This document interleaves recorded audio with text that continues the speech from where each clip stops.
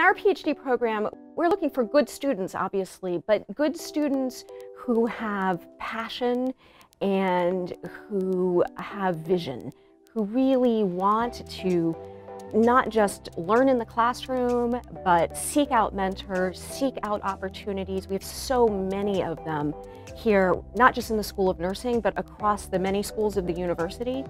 And so we want students who are really going to use those resources and have a really amazing interdisciplinary experience that is going to give them the skills that they need to go on and change the world.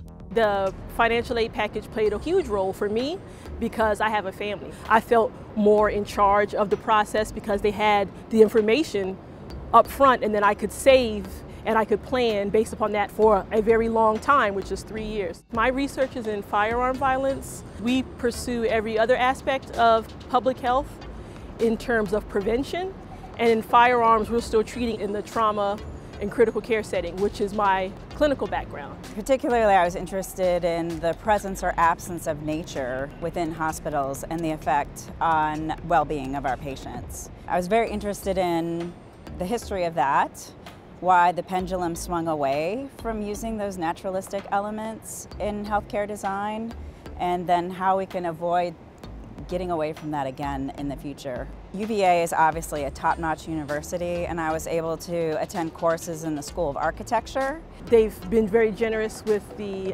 funds to attend conferences and also to connect you with other researchers at other universities that can further the information that you need. You're surrounded by people who really want to make a difference, for colleagues and fellow classmates, and also for the community.